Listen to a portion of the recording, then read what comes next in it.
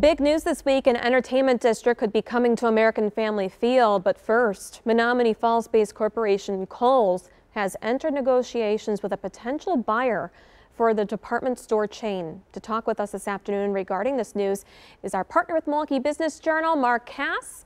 And Mark, let's get right to it. What is likely the largest local impact of this deal if it's finalized and Kohl's is acquired?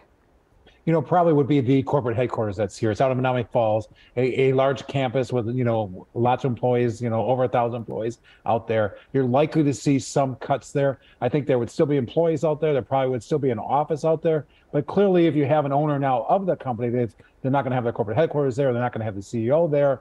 They'll probably have somebody that runs the group. But really, that's the largest impact. I think that's something we need to know about because that's a huge deal for Milwaukee. I think some people maybe don't understand Kohl's is a significant player here, has a lot of employees, are very involved in the community, and a sale like this will impact both its employment base and its activity here in our city. Yikes. What do we know about the buyer, the potential buyer?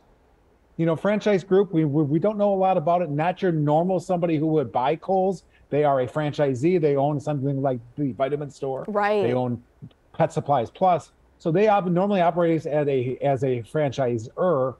So this will be interesting because Kohl's clearly is not going to be run that way. It's a retail operation with stores all over the country. So that'll be interesting to see how they match together.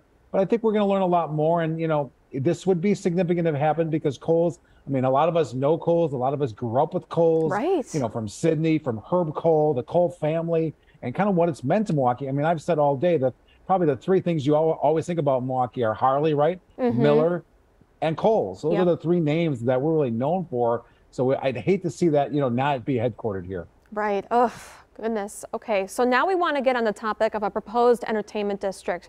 Kind of some good news on the parking lots around American Family Field. What's the likelihood of this moving forward?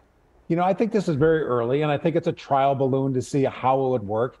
We've seen these across the country. We've seen them here. If you look, look at Milwaukee, right downtown, right around the arena, you've seen kind of an entertainment district there with, you have the restaurants, you have the bars, you have a hotel that's being built. You've seen it up in Green Bay, right around Lambeau Field. You have hotels, you have restaurants, and it's worked very well in those areas. For years, we've had these lots out there that are just for parking. They're only used 81 times a year, right, or they have concerts and stuff. So there's a lot of times when they're not used. So the theory would be to get more revenue from that lots, from those areas throughout the year. The other thing to remember is the Harnessmaker site, which is just to the south of this, is going to be vacated very soon as it's moved into the Harbor District.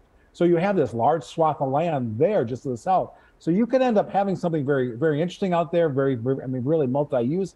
But I think it's very early, and we'll have to see how this works because it would mean a lot of kind of changes for that area. Yeah, and what about the funding as well for that?